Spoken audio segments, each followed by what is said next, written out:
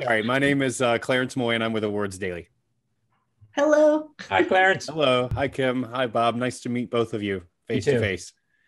So I have to tell you that I sat down with my family watching Doug Days, and my son is 17, my daughter's 13, but they have grown up with Up, and they laughed and loved it as much as they had since I think they were 5 and 7. So Oh, good. tremendous. Oh. It was Good. it was great fun to watch with the family. I have to say that. Oh, thank you. Um, so, Kim, I'd like to start with you. Why do you think the legacy of Doug and Carl Fredricksen have lasted these 10 plus years since we've last visited them in Up?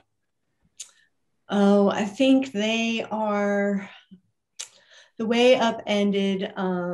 Just seeing Carl find a new lease on life, new things to live for, knowing to have new adventures, to have this lovely new friend in his life. I mean, too, with Russell, but especially with Doug. I think that is just a universal emotion that we can all relate to. And I think that's why those characters are so beloved and that we can still relate to them today. So, this question is to either one of you who feels best suited to answer it. What was the driving force behind revisiting them in this Disney Plus series now?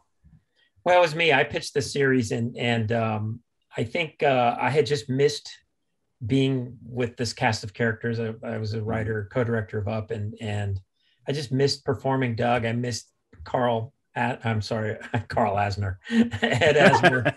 I mean, I put him together with that character so closely that I can see why I made that mistake.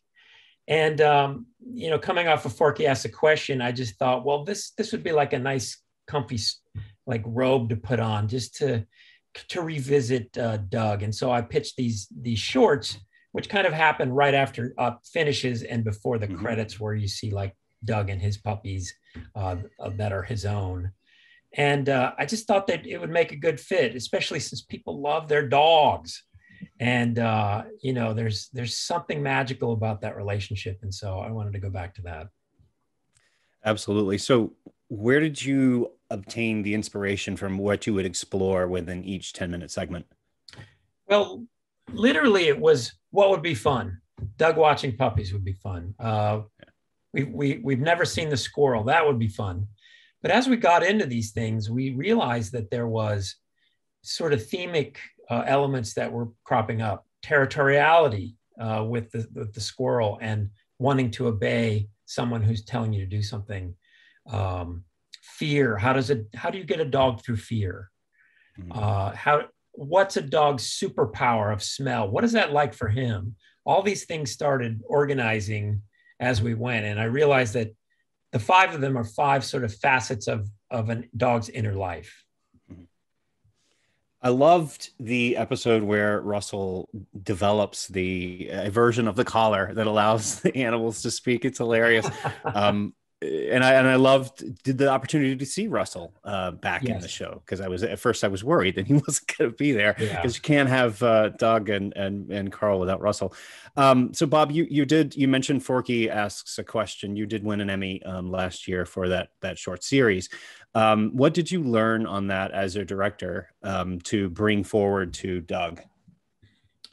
I'm trying to think. I mean, I learned basically to deal with a shorter, smaller project, less people, less time.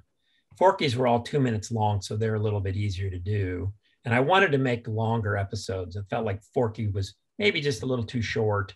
And so these I wanted to make full episodes, even though there are less of them.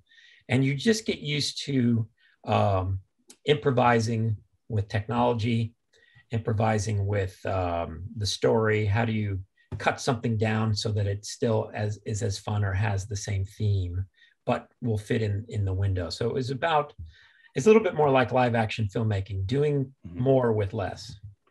Yeah, absolutely. I want to dive into one segment in particular that I found just absolutely brilliant. And then that is the flowers episode, where Doug, sees the fireworks and has the panic attack and then passes out and then goes into what I'll call a fever dream. I don't think he has a fever. I think it's, his fantasy, his dream world. What were the inspirations behind that, visual or context? Just some of it almost felt like old school Fantasia to me. Exactly. I wanted it to be a little bit like Fantasia. I insisted on using known classical music for that. And it seemed that waltz theme seemed to be great for Doug kind of moving along. It's funny, I also thought about Carousel of Progress at Disney. I wanted it to feel like, the vignettes were just kind of moving by you in a straight line. And there's not a lot of in and out. It's all just sort of moving side to side. And I just like that idea of the simplicity. But, I worked with our editor, Torben Bullock, and just a lot of people, and it developed as we went. This idea of flying up to the tennis ball sun kind of came late. And the idea of backmasking Carl came late, and it was a little scarier before. It was, Carl gets dragged off by the flowers and blown up. And then so we decided to put in the Carl singing his school song and just making that more pleasant and weird for Doug, but not super scary, and but Fantasia was definitely in my mind for a lot of this. Yeah, absolutely. So I think my final question for the both of you, Kim, let's pose this to you. We mentioned before that Doug, this series takes place between the end of Up and before Doug, you see in the end credits that Doug has puppies. Do you imagine that the series will connect the dots? Will we get to see, Doug fall in love and Doug become a father? Oh, if there were more Dougs? Well, let me think. I can't quite imagine that, but clearly it has happened because it's in the credits. So Right. I think it'd be pretty fun to kind of imagine just how does Doug even meet a delightful lady dog, and how does he court? Right. And what would that dog's name be? We have to think about that. It's Doug. Oh my gosh, that's right. I don't know what it would be, but that's something we would have to craft. Okay. After his babysitting experience, I can't imagine him wanting to have puppies of his own. I think you're right. Well, that's all the questions I had for you today. Thank you so much for the art. Thank you for the family bonding time that you provided the Moy family, and best of luck to you. Oh, thank you so much. Nice meeting you. Take care. All right. Bye. You.